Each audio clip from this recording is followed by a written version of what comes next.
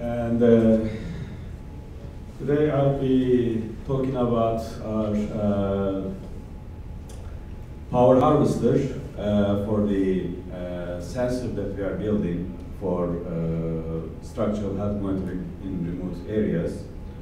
And the research is performed within Texas A&M and UT, University of Texas at San Antonio, between Civil and Environmental Engineering Department and Electrical and Computer Engineering Department, these two institutions. So, the introduction, the thermoelectricity energy harvesting is an emerging technology where actually we are directly generating power from thermal gradients or temperature difference using thermoelectric generators that provide electricity to a sensor or a system that will be collecting information about a civil infrastructure. So, especially in Texas, you can easily get 20-degree temperature difference, or thermal gradient that can be powering up the thermoelectric generator and then can be used for generating electricity. So the major source of delta T, or the temperature difference, will be coming from the surface of the road and the soil. Where the soil temperature is more or less constant, but the surface temperature changes from day to night, the temperature difference will be more or less 20 degrees, and that will create enough power for powering the sensor.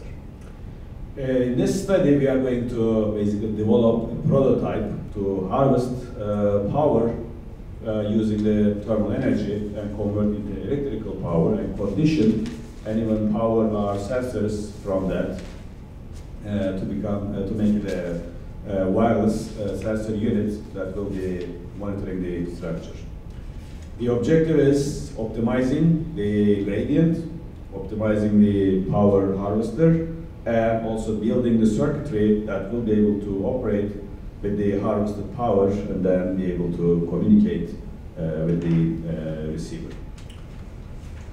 Our methodology starts with the prototype that will be basically transferring the heat from the surface to the soil where the thermoelectric generator is actually buried, so that we can create a delta T, or temperature difference, and then harvest the energy basically and deliver it to the rest of the circuitry. The prototype consists of an isolated copper plate, could be either Z or L shaped, a thin thermoelectric generator. It's basically a small device that's sandwiched between the plate and the sink, and a heat sink, which is basically at the bottom plate, so that we will have a delta T, while the soil temperature is basically one of the plates. The surface temperature transferred to the other plate of TEG to create the delta T, and hence the power that we are going to use and condition after that. These two figures show the isolated copper plates, Z and L shape, so that these are the ones transferring the power into the thermoelectric generator. This is the overall system, the prototype, what it looks like. From the road surface, we have the copper plate conveying the heat to one plate of the thermoelectric generator, whereas the other one is basically getting the cooler side from the heat sink filled with water within soil, already having a almost constant temperature, so that we will always create a heat gradient to harvest the power. The finite element analysis studied and to optimize the materials, dimensions of the prototype to get the maximum possible gradient to reach maximum power. So we need to know effective materials to determine the depth of the TEG, dimensions, and the number of units need to be simulated to optimize the power creation, where these models are basically simulated, and then the depth is optimized to be around 18 centimeters. That will give you the best gradient and hence the best power for the thermoelectric generator. Now, our lab setup, this is basically done in UTSA, San Antonio. They provided the top, that's basically emulating the surface of the rod, and then there's a heat sink at the bottom where it creates the heat difference, and then trying to measure power and also operate an LED as a result of the obtained power. So the graph here shows, as a function of time, the milliwatt power created. On the average, 10 to 20 maybe milliwatts. Different prototypes create different amounts of power, but we basically create sufficient power to power the sensor. This is another set of measurements we conducted at Texas A&M, where we actually tried to decrease the delta T, because we cannot rely on 10 degrees or 20 degrees of temperature difference. It can go down to actually 0, because during the day temperature will be high, but at night it will be low. So the delta T will actually cross 0 in between when we are going from day to night. Since the soil temperature remains more or less constant, at some point we are going to reach 0, and we are going to cross 0. So we have been trying to understand how much power we can create even with low temperature gradient. The graph here goes up to almost 0.5 degrees Celsius, where we can still get 50 millivolts of voltage from the thermoelectric generator, which is sufficient using a voltage DC-DC converter to boost up to 8 to 10 volts and then power up our microcontroller and the remaining sensor unit. And the red curve here actually shows the expected open loop voltage, which is given by the formula of the manufacturer, whereas the blue curve almost on top of it is actual measurement. So the equation that is provided by the manufacturer, we verified, and basically the values we measured, open circuit voltage, are conforming with the equation, and the device basically works as expected.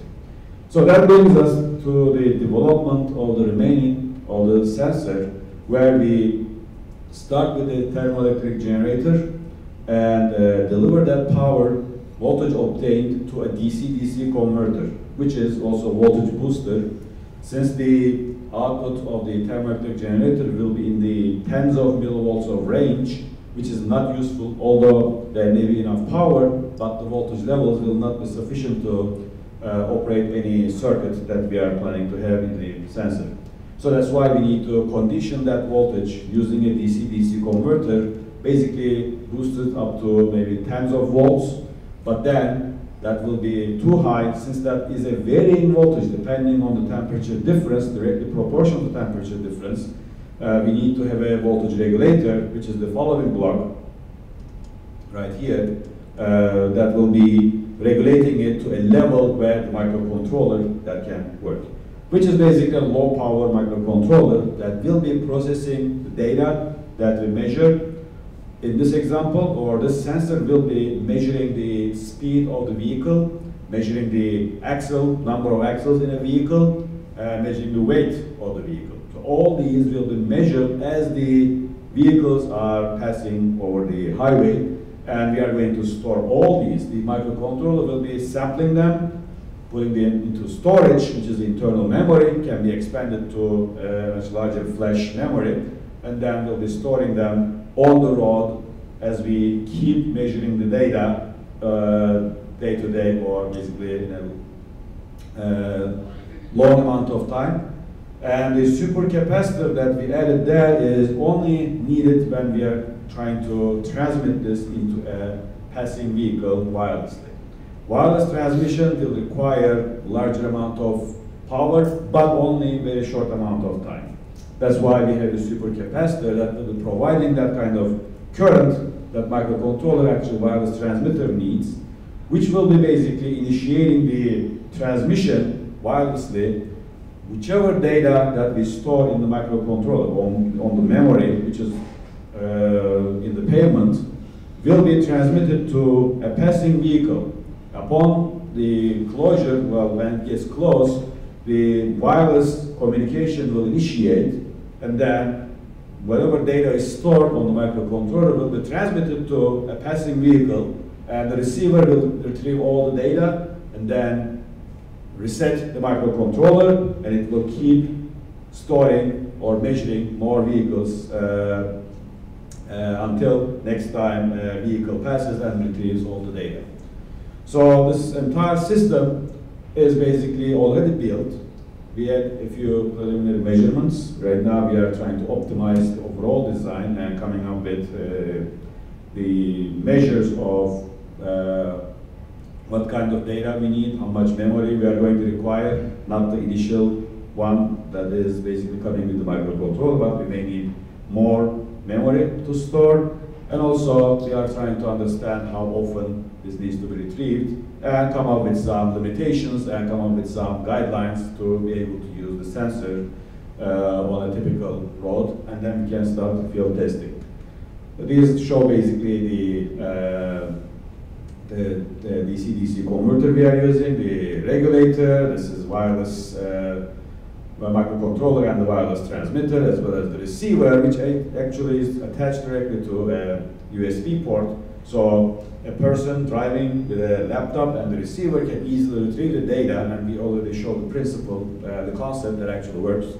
We are able to retrieve data wirelessly using the overall scheme here, and we can easily power the microcontroller, which is a low-power microcontroller. And now we are trying to optimize the supercapacitor for that. We are trying to extend the range for wireless transmission, as well as we are trying to optimize the time needed for retrieving all the data. So that also requires some data processing in the microcontroller, because we need to get the minimum amount of bits to completely transmit the information that is needed, which is the weight of the vehicle, speed, and the number of axles, so that since we are going to keep collecting this data, the roads will be basically just providing that, like a database will be, the information will be transmitted to a database, so the transportation institute may have a better idea of the traffic, the amount of weight, and how long it's used. Basically, valuable statistics can be obtained about that road, and deploying these sensors on every road will give them a good idea about the maybe maintenance needs, or how thick the asphalt or the concrete should be on that road, and the needs of that road will be much clearer. So, and this will be basically powering itself, providing information routinely, and does not need any maintenance.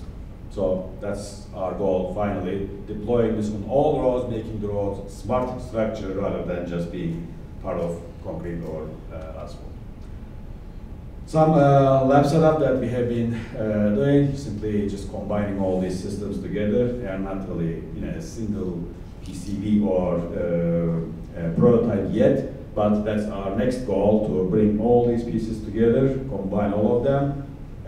Further, could be a more customized ASIC or even an integrated circuit can be built, so that the further minimization of that structure can be done. So a sensor could be a very small unit that could be easily deployed with any new road, embedded inside the concrete, and then it will be just self-sustaining and self-powered sensor, basically making the road smart. And integrating all the components and building a single unit that is enclosed, already packaged, will be also increasing the lifetime instead of building them using multiples of components, and also decrease the cost down, so that we can basically deploy this almost anywhere on any road.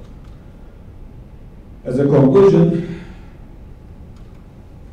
the prototype that we built is capable of generating an average of 10 milliwatts. That's continuously over a period of 8 hours a day. That's basically can be used in multiples of purposes. One of them is self-powered road signs. There are no power. Let's say there is no electricity, no wires, no cables, and we can basically still power up LEDs on a street sign or somewhere a marking or a street that can be easily done. And that power will be sufficient to make an LED sign visible. Our bigger goal is continuous power, obtaining continuous power from these TEGs. Now, I mentioned that the TEGs go through at delta T equal to 0. From day to night, we cannot avoid it. Independent of how hot, how cold it is, there will be a zero crossing, which can be easily solved by having only 2 of them. At different depths, you will be basically having zero crossing, but not at the same time. All we need is 0.5 degree difference. So that can give us guaranteed continuous power that we can power up the microcontroller. It will not be, it may not be sufficient to power up at that time, maybe the wireless transmitter, but that will be only needed whenever the vehicle approaches, and by that time it will be already charged up. So that should not be providing much of a limitation. So that having 2 of these will be continuously operating the sensor, continuously operating the microcontroller, that will be basically continuously collecting data. And the stored data will be retrieved wirelessly by a passing vehicle, unless there is a better alternative or better maybe method that we have, or if there is any network around or power around that we can transmit the data directly to a network connected computer or maybe a wireless unit. That could be an alternative, but for now we are assuming the road is remote, there is no power available, no network available. In that sense, just a passing vehicle will be sufficient to retrieve all the data wirelessly. So, just one more thing to note is that these devices are not obtrusive, and they do not interfere with the traffic. They are simply part of the road and need no maintenance. Will be simply just acting as a sensor. So once we are done with this project, we'll be having a prototype unit, and soon we'll start field testing. We'll be using this on the road, vehicle, and we'll try to not only measure, sense all the data that we need, we'll also try to retrieve and basically show the entire potential that this will be working on almost any road. So that's all I have for today. Thanks for listening, and I'll answer any questions if you have any.